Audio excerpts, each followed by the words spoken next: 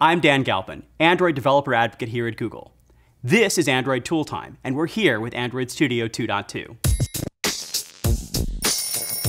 At Google I/O this year, we previewed Android Studio 2.2, promising a host of new features and improvements.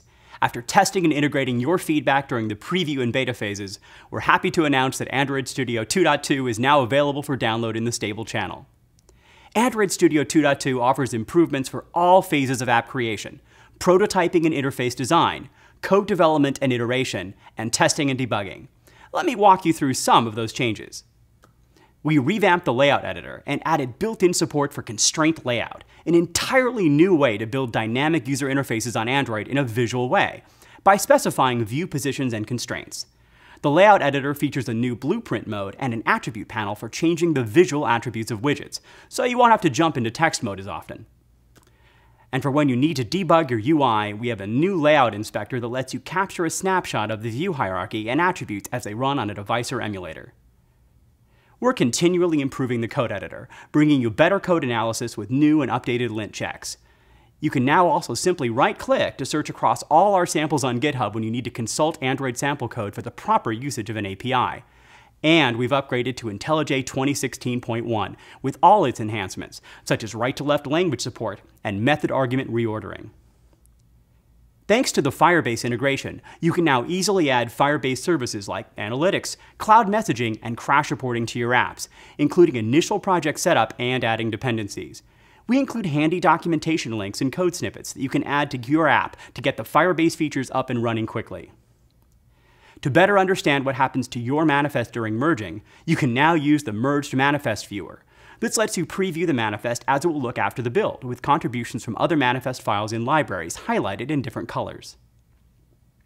For developers who want to examine the finished content of their APK, we've built a new APK Analyzer in Android Studio. By simply opening your app's APK, you will be able to inspect how much space each component of your app takes up, along with an estimated download size, even taking into account any compression applied by the Play Store. With the Compare feature, it's easy to analyze APK size regressions relative to previous versions of your app.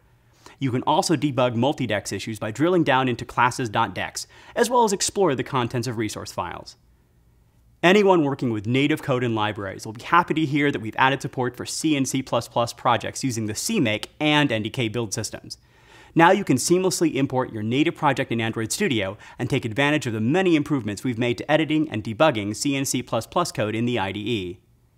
For those working with OpenGL directly, we're including a beta version of a new GPU debugger which records GL commands at runtime and lets you replay and fully inspect the GL state in each frame and after each instruction, including the contents of the buffers, textures, and meshes. We're still working on a few features of the GPU debugger, as well as improvements to its speed and stability, which is why it's marked as beta. Please give us feedback on this new tool through the Android Studio Google+ community and bug tracker.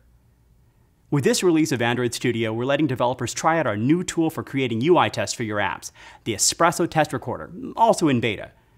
The test recorder works by recording your interactions with the app within the emulator and letting you add assertions in a simple interface. The generated tests are just plain Java code using the Espresso library, so you can customize them later if needed.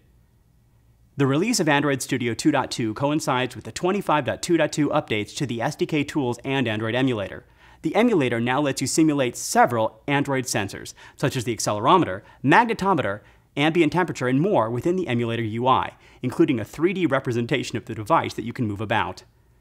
As always, the newest Android Studio brings many other under-the-hood improvements, such as fixes to instant run, build time improvements, support for annotation processors in the Jack compiler, new app packaging code, and better accessibility support in the IDE.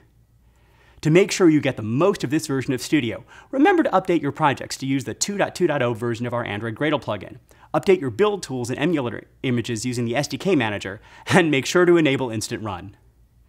I think that you'll enjoy the many new features and stability improvements in Android Studio 2.2, and, as always, we're looking forward to your feedback.